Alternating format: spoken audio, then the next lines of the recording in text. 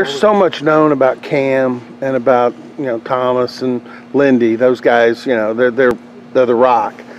But usually you see sophomores, from a freshman to sophomore year, guys really jump up. Are you happy with Isaac and how they've progressed from their freshman year? Yeah, Ice's summer was a little bit different because of the USA basketball experience.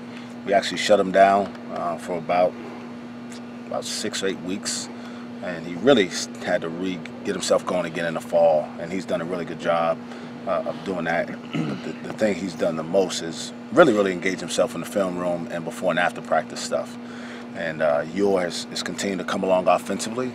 He's trying to develop a little bit more range away from the basket, and that's something I can see him using as the season goes on.